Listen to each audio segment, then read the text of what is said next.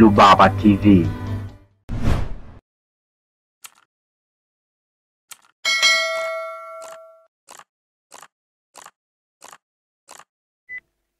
Kwa kawaida tumezoea YouTube ni moja kati ya platform ambayo ina usalama mkubwa na ina security ya hali ya juu. Lakini siku 2-3 zilizopita hapa tumesikia channel za wasanii wakubwa hapa Tanzania, na maanisha Diamond Platnumz pamoja na Mbosso pamoja na Rayvany zimedukuliwa. Sasa watu wengi wamekuwa wakijiuliza na watu wakishangaa, inawezekanaje? Ina maana ni rahisi sana kuweza kudukua channel za YouTube au imekuwaje, ni kitu gani kimetokea? Sasa tujaribu kuangalia kwenye YouTube tuweze kuona kama hizi channel tayari zimedukuliwa au tayari zisharudishwa. Kwa mfano tukiangalia channel ya Diamond Platnumz hapa, tunaona tayari ni channel imesharudishwa.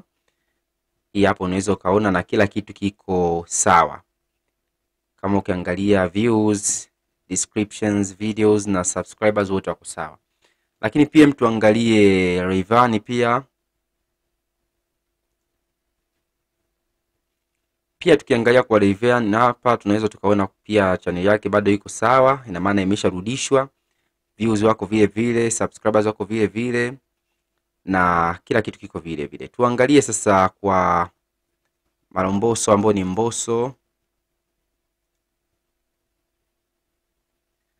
Lakini pia hapa tukiangalia channel ya Mbosso tunaona bado haijarudi. Na maana bado haijarudishwa. Ina maana katika zote 3 ambazo kwa imedukuliwa, ina maana bado ya Mbosso bado haijarudishwa. Sasa watu wamekuwa kijiuliza wakisema inawezekanaje sasa hizi channel kuweza kudukuliwa? Ina maana ni rahisi hivyo.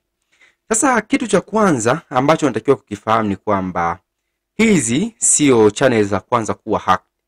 Tangia mwaka 2019 hapo kumekuwa na wimbi kubwa la watu mashuhuri kuwa hacked. Na watu walikuwa wanaohack wanaangalia channel za watu ambao ni mashuhuri sana, na maanisha watu ambao wana nguvu nyingi na wanaweza wakatumia platform hizo kuweza kutangaza au kuweza kufika mbali. Na kama tukiangalia pia tumekuwa tukiona channel za watu wengi mashuhuri zikidukuliwa na hatimaye kufungwa, kwa sababu hawa wadukuzi wanapokuwa wanadukua huwa wana live stream masuala ya cryptocurrency pamoja na Bitcoin na vitu kama hivyo. Sasa kwa kawaida YouTube pia ina sheria zake, na hayo masuala ya cryptocurrency pamoja na Bitcoin ni moja kati ya kitu ambacho YouTube hawaruhusu kuweza kuweka hizo content katika channel.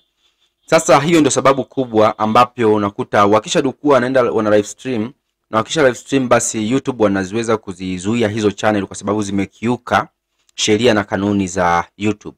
Kwa hiyo ndio maana tumeona channel za watu wengi mashuhuri kiwemo Diamond, Mbosso na Rayvany kuweza kuwa suspended au kuwa terminated kwa sababu hiyo.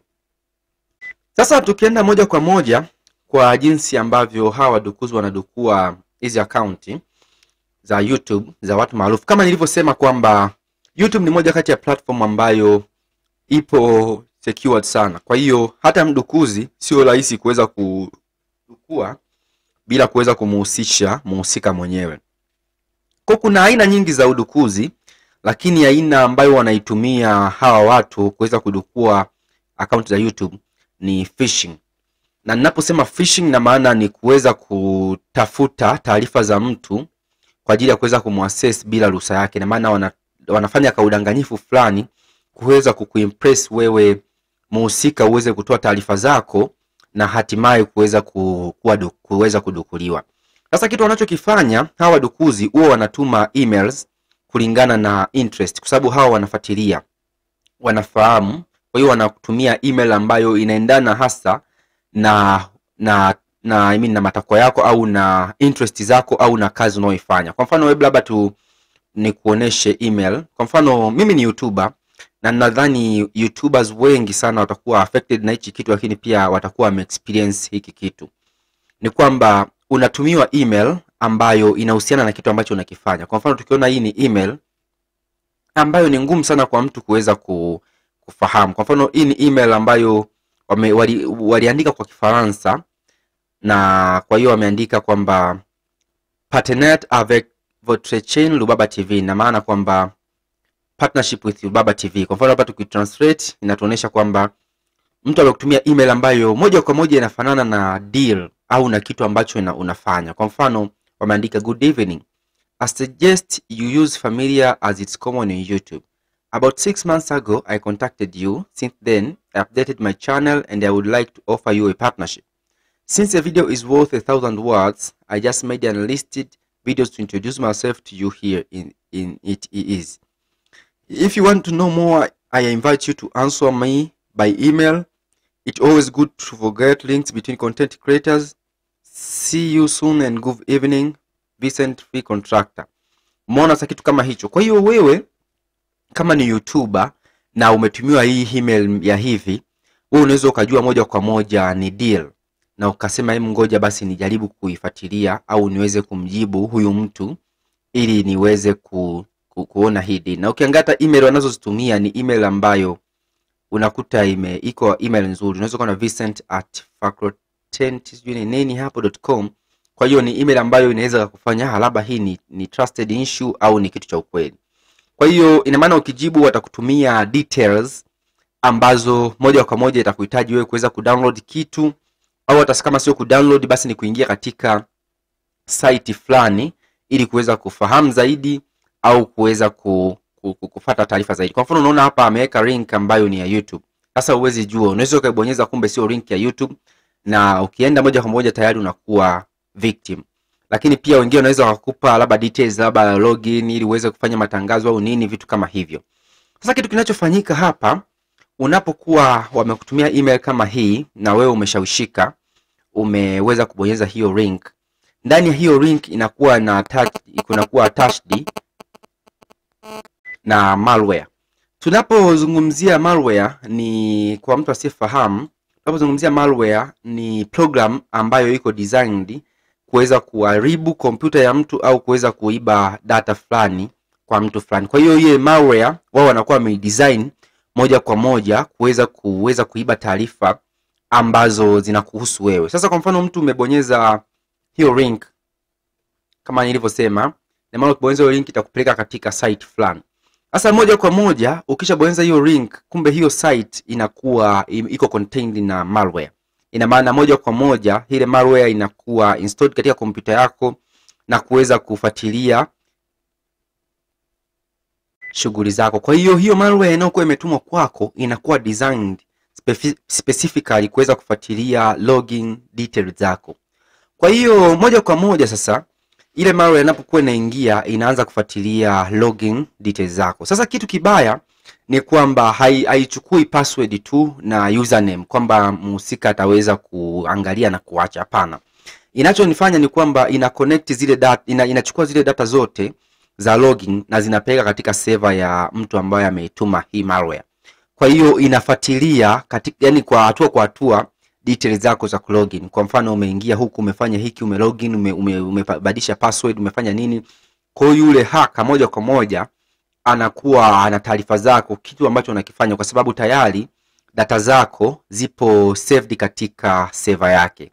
Na ndio maana kama tulivyoona katika hizi channel za watu ambao tumeshasema maarufu Diamond pamoja na sasa Diamond, tayari mtu aliingia akabadilisha password, huyo mhusika akabadilisha password ambaye anasimamia hizo account, akabadilisha password, akabadilisha sui details zote, akafanya nini, lakini kesho yake tena akawa hack, kwa sababu yule hacker tayari sio hana details tu za login. Hapana, tayari ana zile footprint kuanzia mwanzo hadi mwisho, jinsi wewe ambavyo unapita, jinsi unavyoenda na jinsi ambavyo unafanya shughuli zako. Sasa mtu unaweza kuwa na swali hapo kajiuliza, labda mbona mimi sija click link yoyote au sijafanya kitu chochote kile. Hapana.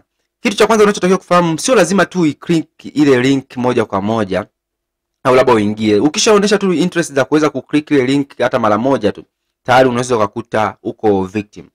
Lakini pia kwa mfano watu wenye channel kubwa, na kama tulivyosema kwamba hawa watu wanafuata channel ambazo ni kubwa. Na unapokuta mtu ana channel kubwa, unakuta na watu managers na watu wengine ambao wana manage ile account ya YouTube. Kwa hiyo watu wengi wanakuwa wamekuwa connected katika ile channel ya YouTube. Kwa hiyo mtu yoyote yule katika moja ya ile timu au katika watu wale ambao wako connected anaweza akatumiwa na victim, labda akatumiwa ile link, na kwa kuwa hana ujuzi akajikuta ameclick na moja kwa moja wale malware wamekuwa installed, kwa hiyo kuweza kufuatia login details zake na vitu vingine. Kwa sio lazima wewe ambaye mwenye channel, hata wale watu ambao umewaunganisha, kama hawana ujuzi wa kutosha au wameruhusu hicho kitu kufanyika, basi moja kwa moja utakuta channel yako iko affected kwa urahisi. Kwa mfano, hata ukiangalia channel za YouTube za watu mashuhuri zilizokuwa hacked ni za watu ambao wako lebo moja.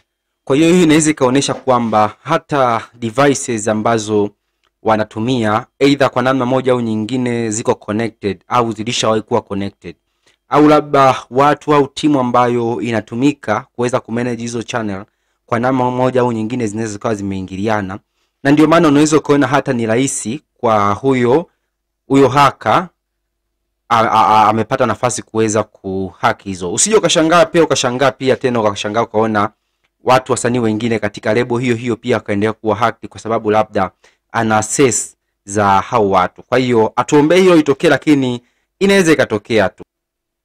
Sasa kama tayari uko hacked au labda ni mtu ambaye unataka kujilinda, unaweza kuwa unajiuliza nitafanyaje?